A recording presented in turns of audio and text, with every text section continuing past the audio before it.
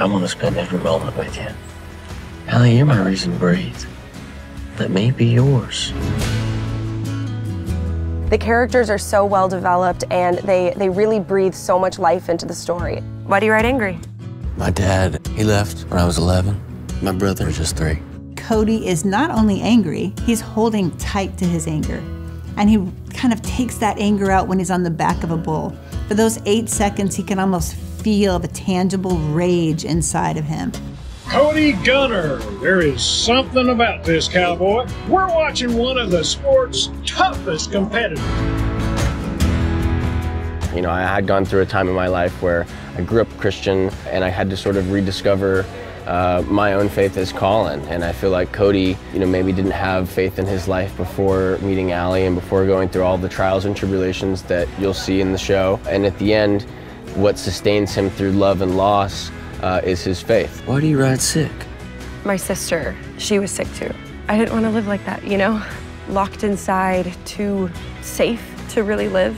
One of my favorite aspects of Allie's character is that even though she is going through something most of us can't even imagine going through, she has so much strength that's given to her by a higher calling that tells her that she really does have the strength to go through this because she's not alone. I know she's sick, but sir, I love your daughter. I came here because I wanted to ask your permission to marry her. She doesn't need a ring. She needs a lung.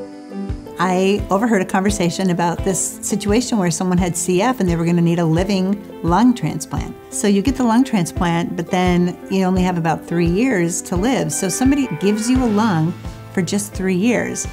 And I just pondered on that, and I thought, that's 1,000 tomorrows. So what would it take to make someone love that well and that fiercely that you would give your lung for 1,000 tomorrows? With every breath I take, I will feel you with me. No matter how many days we have, to me, they will be 1,000. I think Allie knows that she has a finite number of days and that this sickness is debilitating in a lot of ways, but she lives life to the fullest, and so I think it's a great charge for everybody watching just to live life as full and as rich as you can. Life is just this crazy, beautiful, wild ride. Don't sit it out. I never did.